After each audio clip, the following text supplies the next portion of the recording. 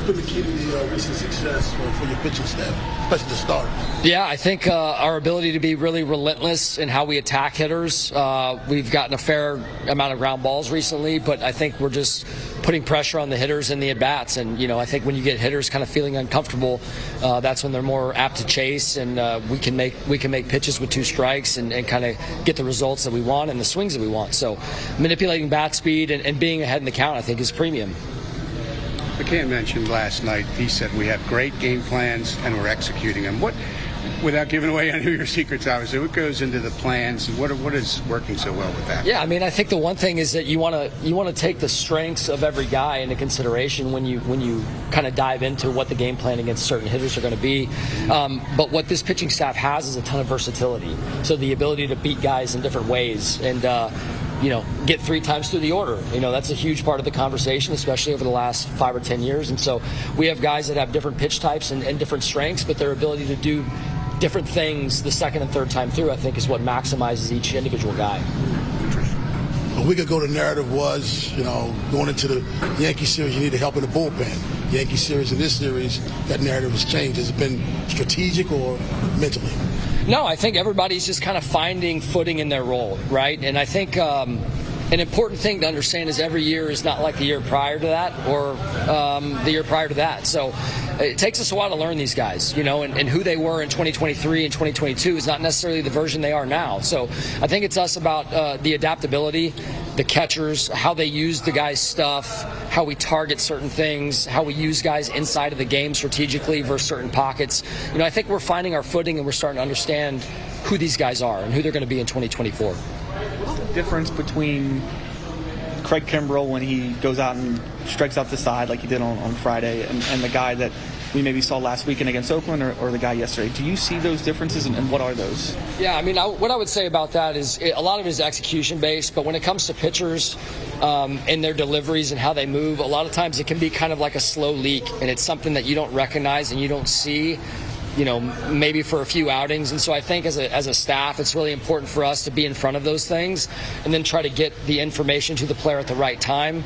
But it's a two-way street and it's a two-way conversation. So ultimately it's about getting him back to being kind of nasty Craig Kimbrell, and so that's what the focus has been. What do you feel like he needs to do to get back to being nasty Craig Kimbrell? Yeah, execution is part of it, but just a lot of it is belief and confidence and seeing himself do well, and I think that's the kind of the springboard for all of these guys. The little health thing he dealt with last weekend, is that in the past for him, you think, right now? Yeah, I do. I think he got some really good work in the training room for those 4 days that he was kind of down during that series. And, he feels really confident in how he's moving now. And, he's a really mobile guy, so he can get himself into some positions that other guys can't. And so I think it's important, there's a bandwidth for him to kind of keep the train on the tracks. And I think he's in a really good spot right now. I know the result last night wasn't great, but he threw the ball better than the line would say. How's Grayson been doing? Do you have any updates on his injury?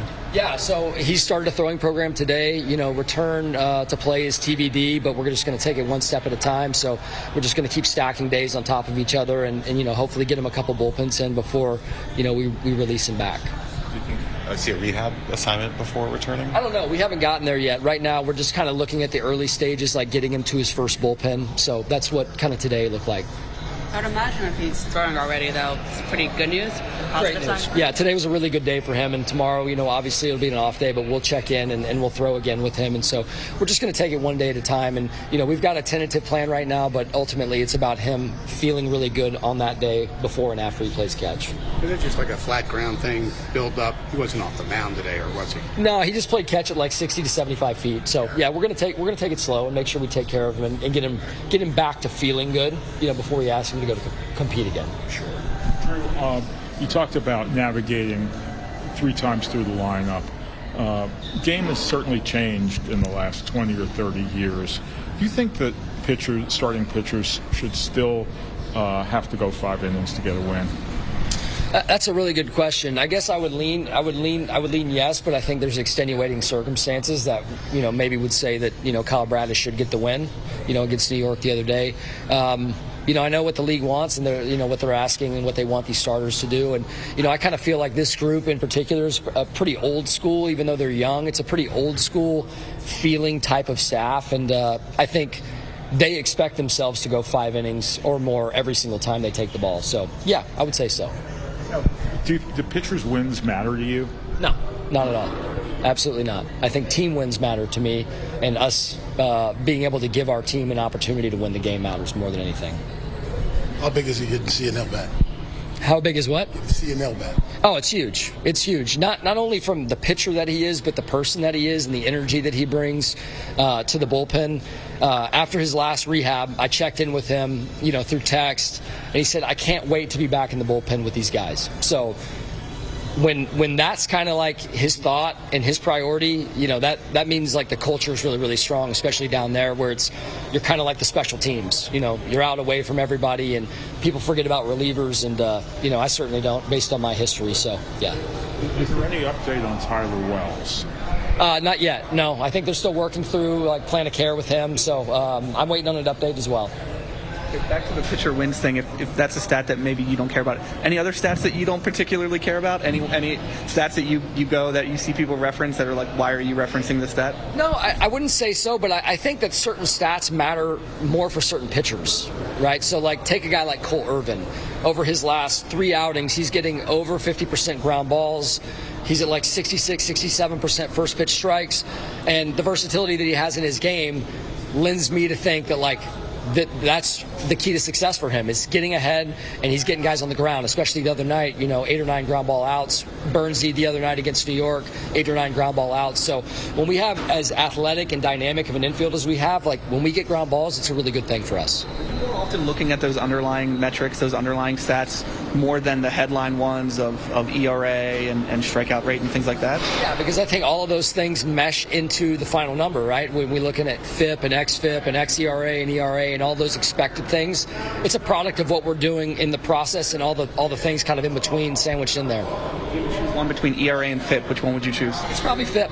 Yeah, I think it's a little bit more of a real number for us, yeah. Play your flag. Yep, absolutely. Considering where everything was with Means and Bradish 4, 5, 6 weeks ago, has this played out as almost a best-case scenario, and what kind of lift has it been for that clubhouse? Yeah, no doubt it's a shot in the arm to have those guys back, personally and professionally. And it just, somehow baseball seems to, things kind of just work a way to where the pieces just sort of fit at the right time. And I think, unfortunately with Grayson and Wellesley, those types of things kind of align with these guys' return to play. So, but it's been really nice having those guys back. John Means, AL Rookie of the Year in the top 3. Bradish, what he did last year, and right there in the Cy Young hunt. So, it's a big shot to have veterans back in the rotation for us for sure.